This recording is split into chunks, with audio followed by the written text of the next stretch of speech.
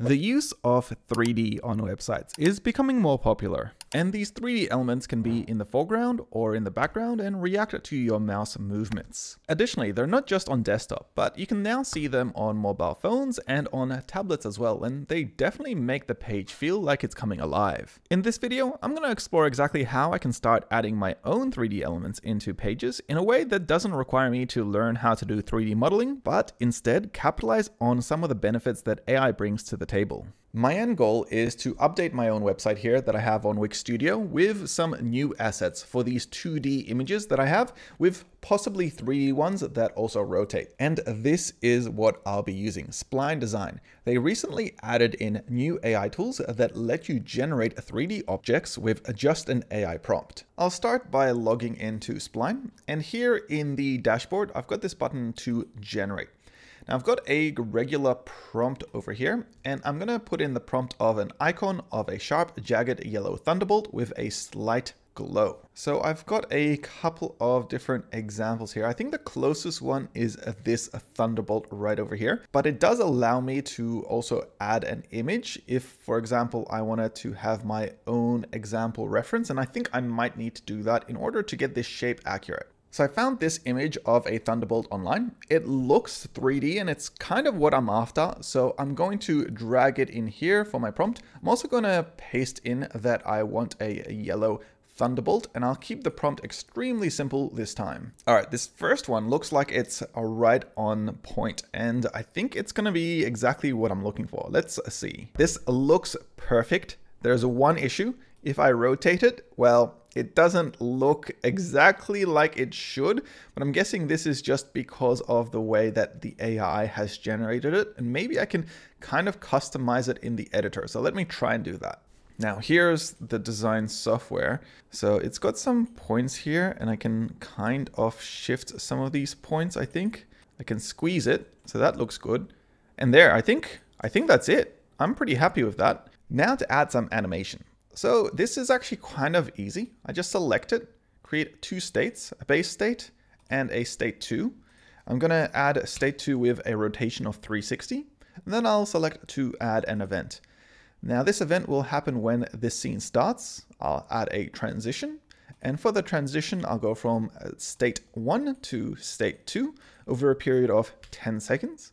And I'll do this in a linear fashion. And then I'll make this also loop an infinite amount of times. Let's click play.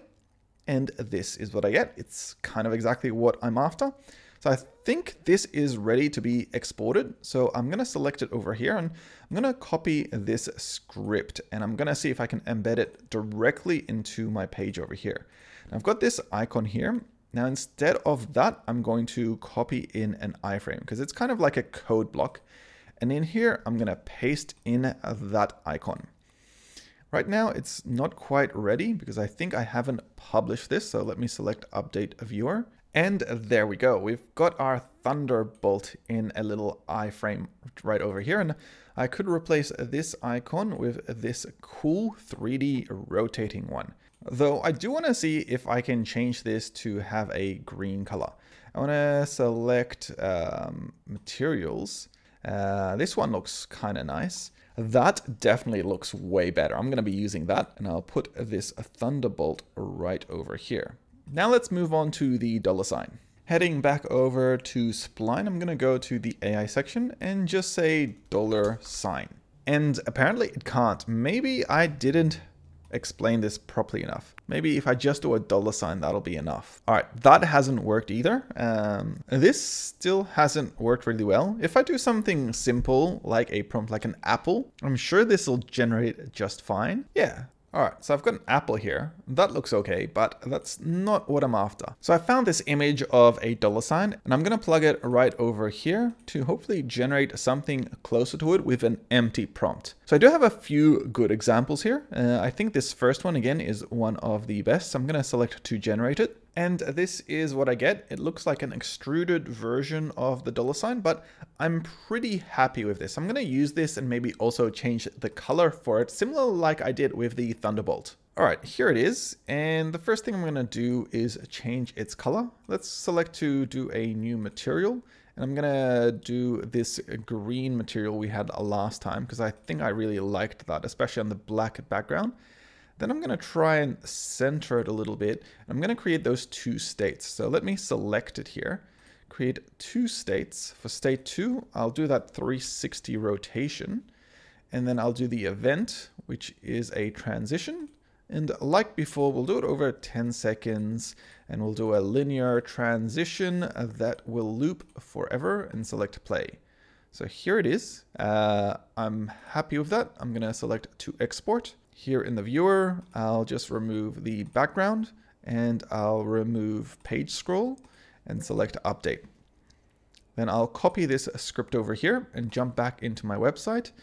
And like I had here an iframe, I'm going to drag one ear in the right column.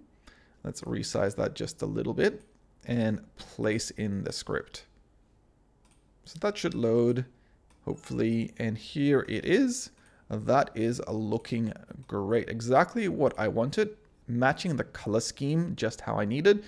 And instead of this one, which I'll set the opacity to 0 now, I'll replace it with this $sign, and it matches the design quite well. While it's not perfect, I love the fact that AI is helping us do things that are outside of our skill sets. If you have any comments or really good examples of your own creations, let me know in the comments below.